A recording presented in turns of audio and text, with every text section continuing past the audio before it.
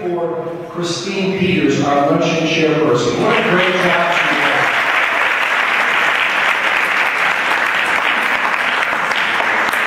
And here we introduce our keynote speaker, a Grand Dame of New Hampshire. It's Christine Peters, who will introduce AugustaPetrone.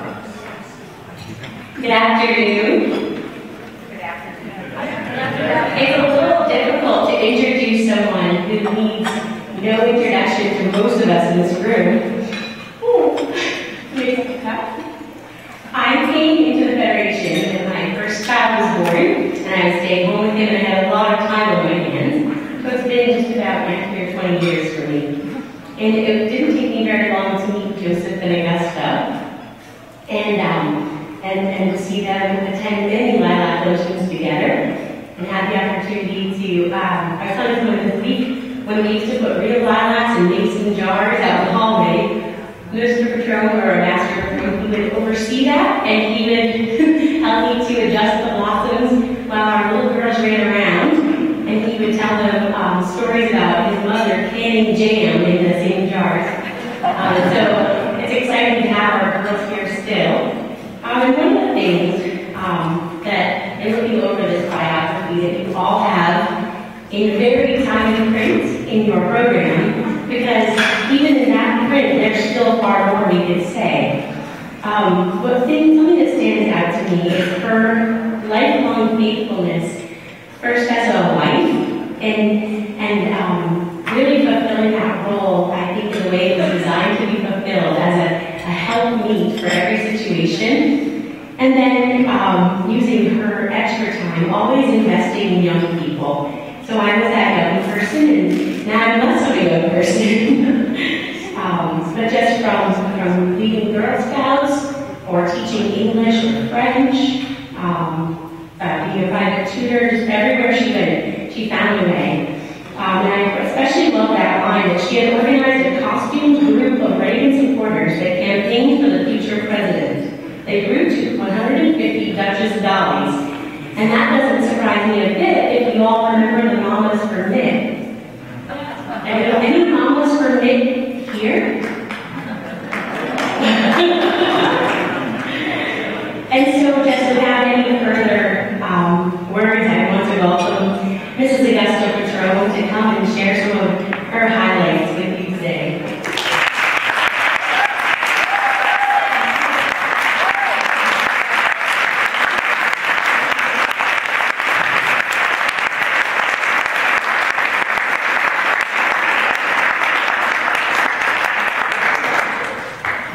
Oh, Christine, thank you very, very much. That was darling. And I want to thank your mother. Where is she? There she is. I want to thank Nancy for inviting me to speak at the Lilac Luncheon. I first came to a Lilac Luncheon about 30 years ago. It was at Windham, what's it called? Castleton in Windham. And I thought, wow. And I've heard other big people do Lilac Luncheon say that today. What a neat, interesting, active group of wenches. I never dreamed then that I could actually be invited to speak a Lilac Luncheon, and I'm very happy to be allowed to do it. But speaking of dreams, as a child, I did have a dream. I met a lady who had been an ambassador. She was the first American ambassador who was female. Eisenhower sent Pearl Nesta, the hostess with the mostest. I don't know if any of you are old enough to remember Pearl Nesta.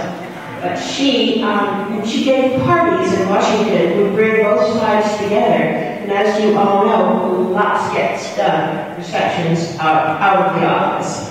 It was true with the diplomatic corps too, and it was certainly true in Washington then. But Pearl had gave a ball in Washington for the Spanish ambassador's daughter. And she was a friend of my mother's, and Pearl said, would you like to bring your teenage daughter down to this embassy ball? She did, and she chaperoned me down, like chaperoned in those days. And there he was. It's a crowded room, and our eyes met, and thunder and lightning went off. He didn't remember any of that, but 2 years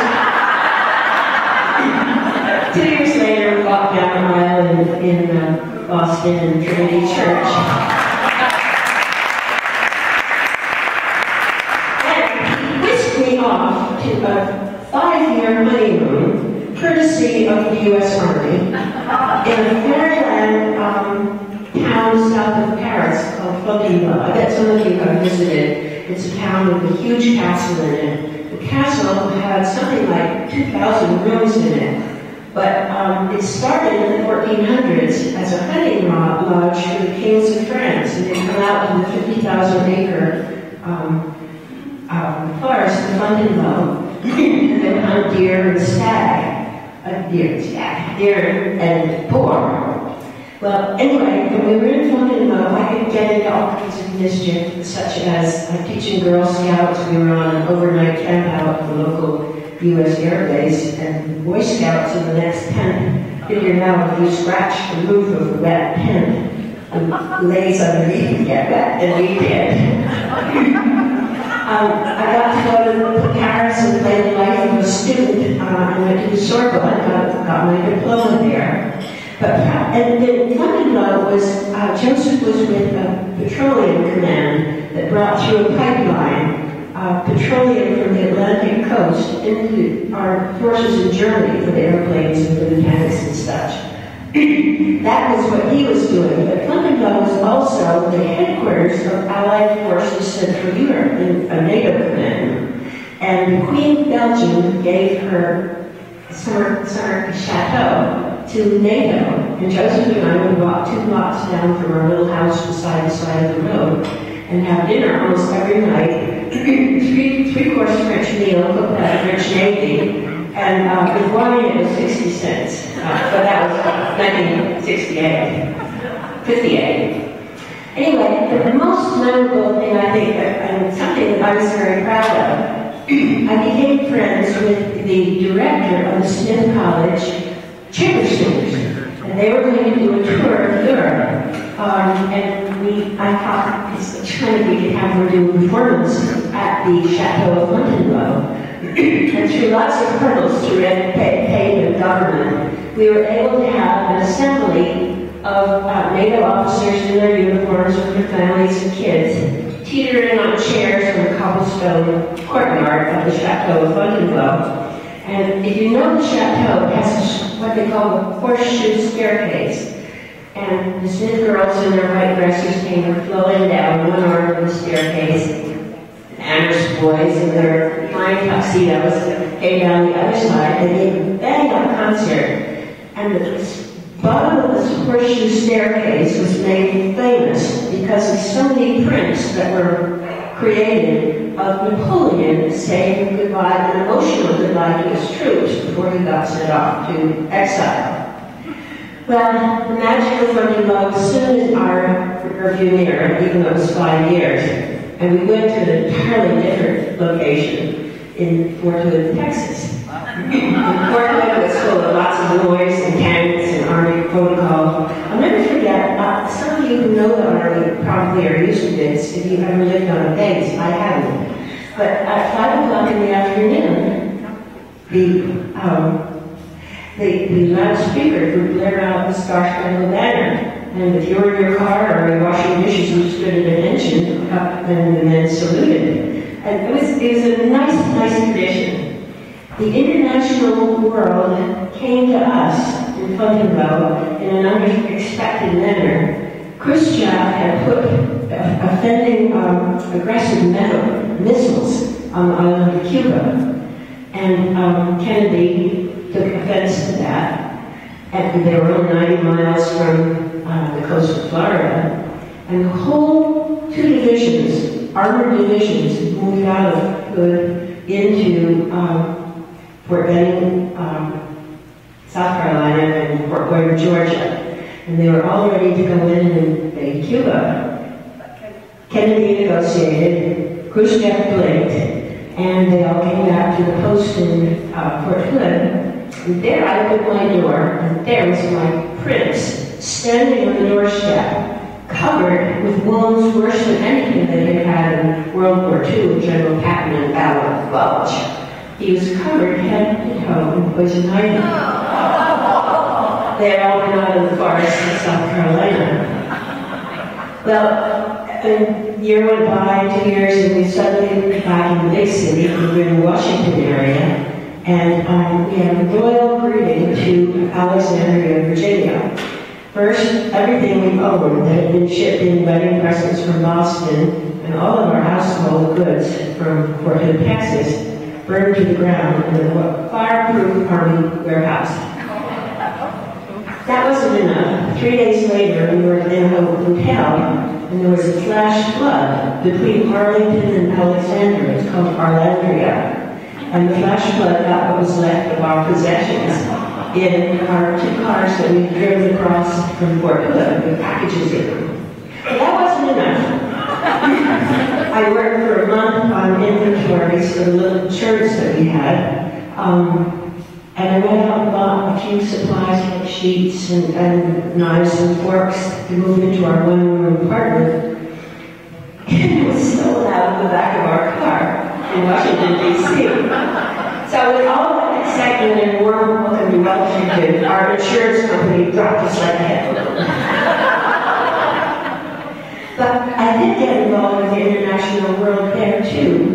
I call it my title of my talk. I don't think too many people know it. The title of my talk is Army Life to Embassy Life: Adventures in International Playpen. It's irreverent, but it was wonderful.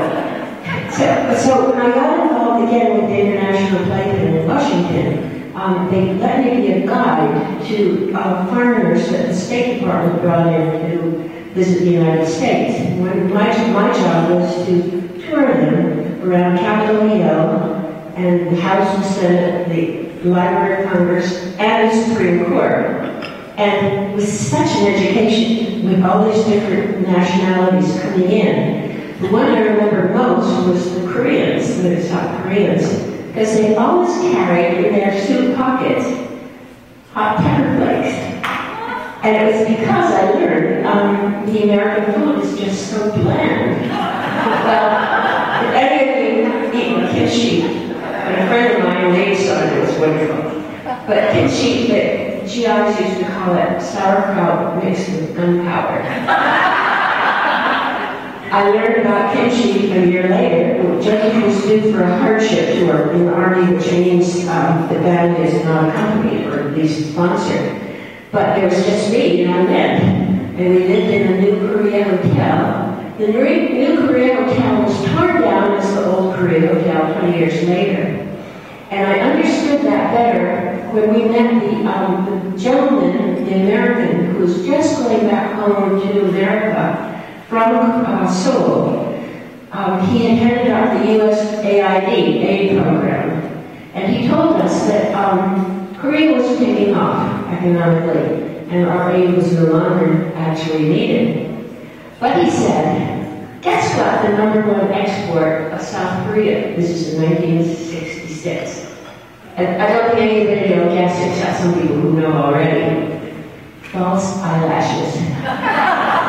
That's the country that's making Hyundais and Samsungs and heavy machinery and sophisticated hospital equipment. When we were in Korea, when we first got there, we stayed in a different hotel, and there were all these little children standing outside the door looking for tourists. Pathetic little creatures in rags and their hands out and their arms were broken. As I lived in the hotel, I got to know little scamps. And sometimes this arm would be broken, and sometimes this arm would be broken. And when I would go off to teach school, they'd wave their broken arms at me. I did teach school in a fun way, and I know some of you have done this. I taught English as a foreign language to a girls' high school, which is a lot of fun. I don't know if any of you ever taught in Korea, but it is so intoxicating because you walk down the hallway and the little girls curtsy as you go by to honorable teacher. Then I taught at the Women's Teachers College, same kind of thing, great respect for the teachers. We could use a little of that. And then they gave me the political writers of the 12 newspapers in Seoul. And that was such an education because you could ask them anything in the English, keeping your English conversation going. And I'll never forget, one of my students was a distinguished political writer then. He told me that during the invasion of the North Koreans, his parents understood that the North Korean army would be going around hunting for young boys to conscript into their army. His parents hid him under the floor. And he said when he lay there, he could hear the footsteps of the boots of the North Koreans walking above him. They never got him. After Korea, he had a little chance after he served his hardship tour. He was allowed to put in a request for the next posting. We ended up in Paris. We ended up living behind Napoleon's tomb. And Joseph was at the embassy as a military attaché. And this was the time not only of the Cold War, which meant we were out every single night because of the receptions. There were 150 military attachés posted in Paris then. And they all had their national day, like our 4th of July. And they also had their Armed Forces Day, so it was a lot of overnight business. But it was also during the Vietnam peace talks. And General Walters was Joseph's boss. He was the defense attaché. Almost nobody knows him in this country. Everybody knew him in Europe. And spoke 9 languages. He became ambassador to West Germany. He predicted the fall of the Berlin Wall. He just was very knowledgeable. He was a national treasure. Walters was asked to put up our Secretary of State every weekend for 2 years in secret. And it was Henry Kissinger. So Kissinger would get a photograph taken of him with some starlet on Friday night. Next day it was in the Washington Post. There's Henry Kissinger with his starlet. Meanwhile, he was in Paris, staying in Walter's apartment, incognito, and he would go and negotiate with the North Vietnamese ambassador, Lilac.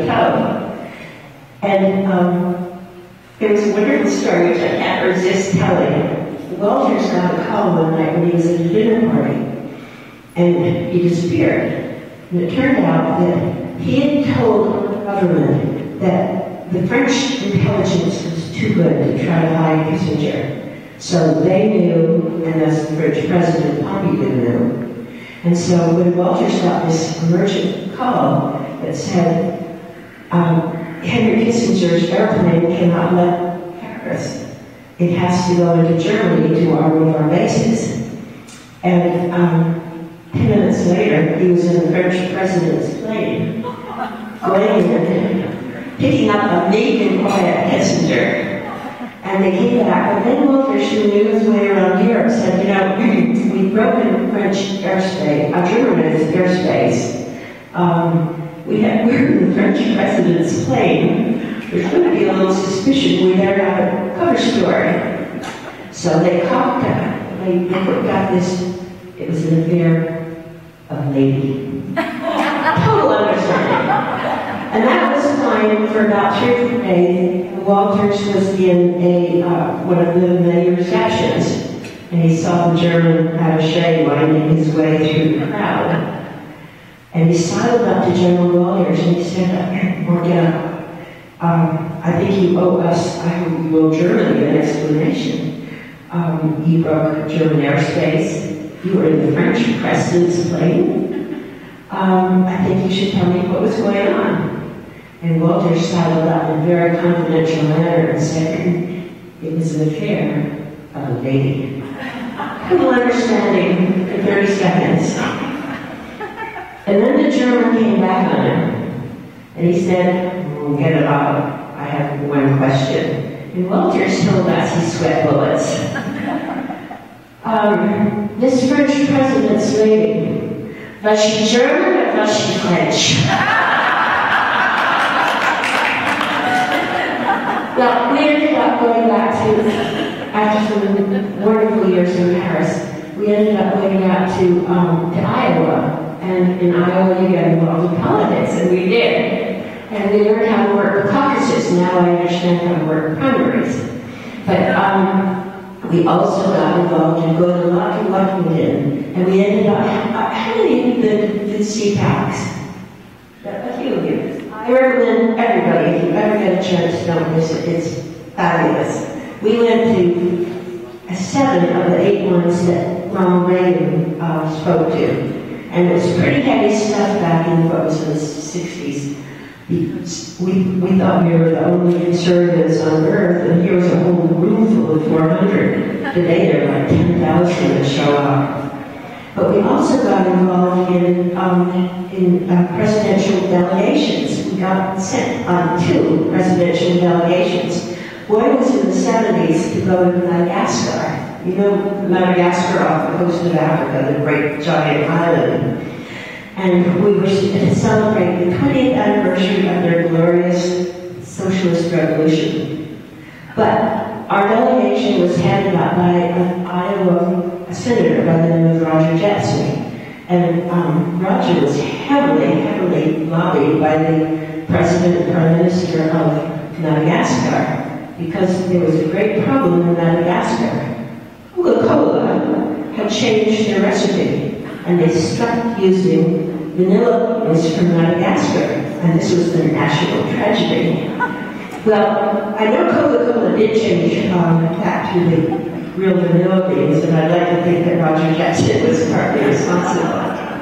The other presidential delegation was, do you all remember UNESCO, United Nations Education, Cultural, and Socialist Educational? Anyway, we were sent for a month-long delegation, both me and Joseph, in Paris. And every day we would be involved with all these other nationalities in the big room talking policy, I guess. But one day I came back to our delegation's hotel, and there was a message from somebody called, what is his name? He was the deputy the deputy campaign manager for Reagan, Ed Rollins. You see him on television once in a while because he's helping support President Trump. By the way, I loved what Jody said about this wonderful president that we've got, and I love what Karen said about community protection and guidance. Anyway, back to this message from Ed Rollins, and it was actually for me. And he wanted to know if I would like to be the female co-chairman for the Reagan-Bush campaign in 1984 for Iowa. I said yes. And Joseph and I moved down. We spent a whole year working our tails off in Des Moines, staying in a little tiny hotel, one room again. And a year later, he got a call, no, 2 years later. 2 years later, we ended up in the Oval Office. And Ronald Reagan was saying goodbye to his newly minted ambassador to the United Nations in Geneva, and the other international organizations to which he was accredited. And imagine yourself having had this lifelong dream to be a wife. Wasn't I want to be the ambassador? With one step up, I wanted to be the ambassador's wife. And there I was in the Oval Office, this moment when the dream had come true and it was actually happening, which I thought never could be. And I was standing beside the 2 men I most admired and respected on this earth. And what was I thinking? Women. I was so worried about my hair.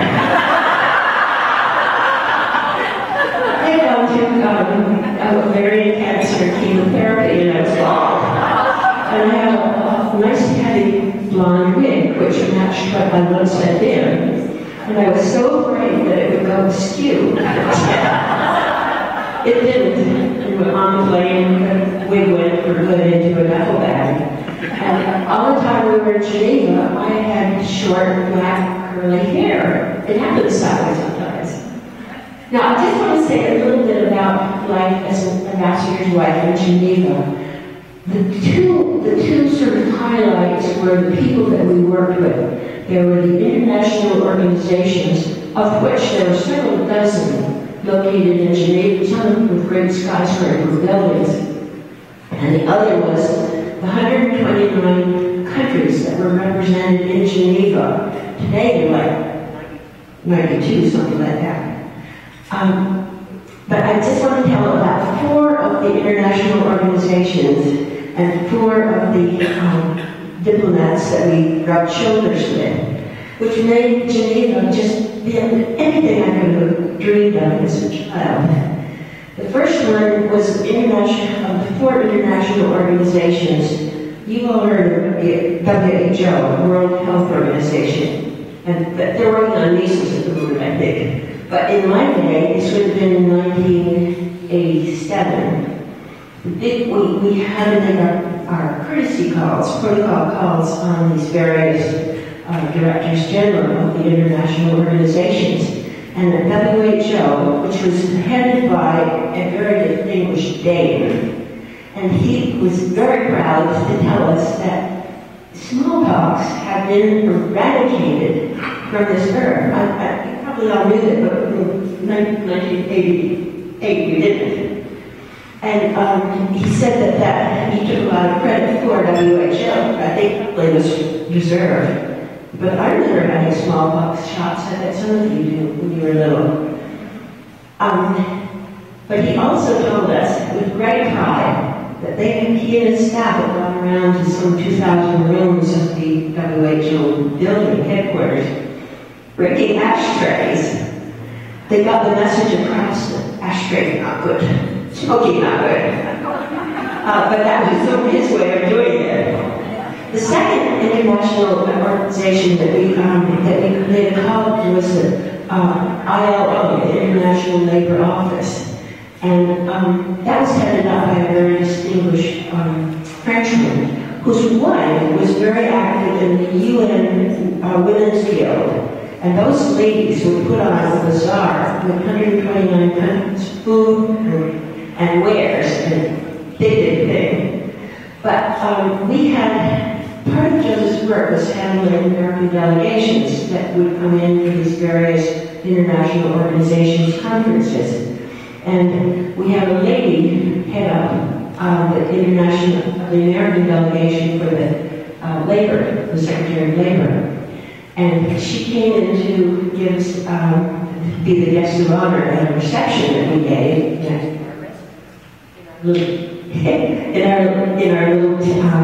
in our tent outside our little living room. Just as we were leaving, Joseph pulled out a magazine, a small magazine out of the pocket, and he handed it and said, "Mr. Director General, if you ever have really trouble figuring out the weather on the world, you just consult this." It was the Old Farmer's Almanac. Then I want to touch briefly on 4 of the more interesting, well, they were all fascinating ambassadors, but 4 of them were my favorites. One was Top Gay Dorje and his wife. He was the ambassador for Bhutan out in the Himalayas. Top Gay's wife, Yensing, had stomped her little foot in front of her daddy when she was 6. And she said she wanted to be educated. You didn't do that in Bhutan in those days. But Daddy was a pussycat, and pretty soon Jensen was on horseback with a mounted guard for a 2-week ride into India, where she spent 7 years without seeing her family. And then she came back to Bhutan, and I don't know how much later, but she married the king's son. The second one was the Russian. The Russian ambassador, Evgeny Makeyev. His wife's name was Juliana, as in Lenin. Makeyev and his wife were both hardcore communists, but he was a grandpa. And he and I had some really nifty conversations about his grandchildren on the human level. The third one was, let me see, now let's get the third one. The fourth one was the Finnish ambassador, Olli Menander. And Olli had a bunch of us over to his house for dinner, like they did. And we went into the living room afterwards, maybe a dozen ambassadors and their wives. And we ended up telling jokes. Not any kind of jokes. The jokes were all about Cal Coolidge. Now here we are in the middle of Geneva with a dozen different nationalities present, and they were telling Cal Coolidge jokes. And my favorite one was, maybe some of you know this, but Cal was campaigning in Vermont. And somebody in the balcony yelled out, "Oh, you know, Cal won't take long." Cal didn't miss a beat. "Oh, tell them all we both know, and it won't take any longer." Well, pretty soon we finished we had our third 4th of July party out at the gardens of our residence, and I shook 2,000 hands. But soon we were on our way back to America, and we had decided that we wanted to become New Hampshireites, something that I'm so happy we did. Well, so we came back and settled in Dublin and got a little bit involved in politics. And that some of the best people I think we met, whether it was sons of kings or beggars outside the hotel, were some of the best people we've ever met, actually through politics in New Hampshire. And I dare say that a lot of you may share my feelings on that. In closing, I'd just like to say, take advantage of my 82 years and look back to the road of life. And there are 2 little recipes for living that I picked up along the way. Breitbart says politics is down the road from culture. Well, these are 2. One was written and one was sung. The first one that was written goes back to the Reader's Digest back in the 50s. There was an old lady wrote her story. It was called Pushing by Gratitude. And the idea was that she was going into a nursing home, but she decided she was going to love it, and she was so grateful for so many other things. And actually, I do think gratitude is one of the secrets to happiness. And it can get you through a lot of sort of house fires or cancer or anything like that. The other one goes back to a song, and I remember, if any of you are old enough to remember, it was in the 50s, and it was the top of the hit parade all summer long. And it was called Nature Boy.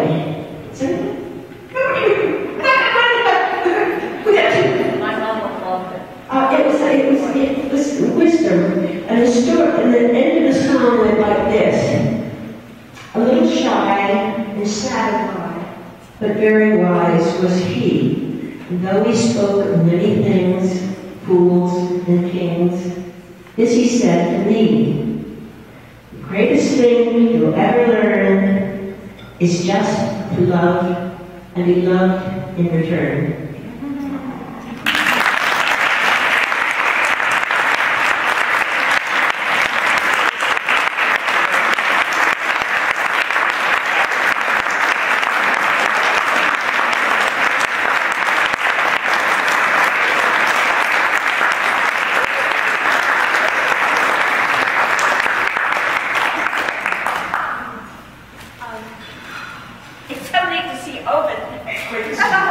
Now we know why we call it the Grand Dame of New Hampshire.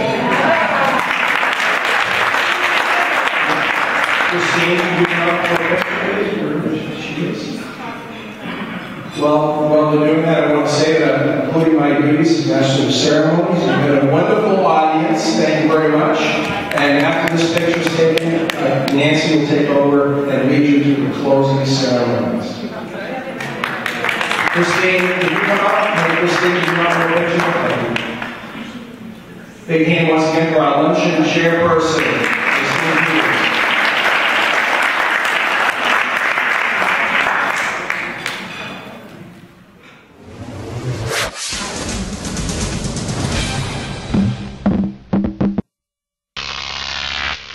Grok TV.